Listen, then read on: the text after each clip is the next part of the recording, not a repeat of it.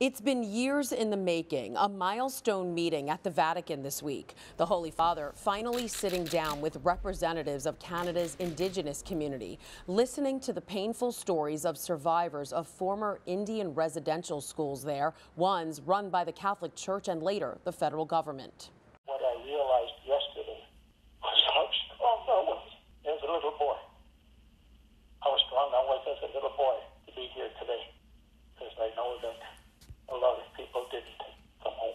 Harvey McLeod is one of those survivors. He says he was abused at this residential school, where last May the remains of 215 children were found. Dei dolori e delle sofferenze del passato.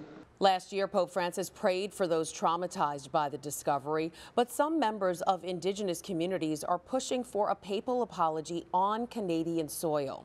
Catholic bishops and religious communities in Canada have apologized several times for their roles in running the schools.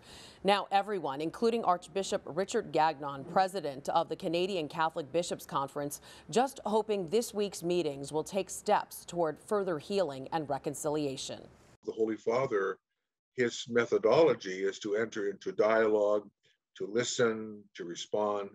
And so he'll have an opportunity of meeting, residential school survivors and others, and to hear what the problems are unique to each one of those three groups, and have an opportunity to respond to them. Hi, I'm Christine Persichetti, anchor of Currents News. If you like what you saw, please hit the like button on this video. And if you want to see more content just like it, subscribe and click on the bell for notifications.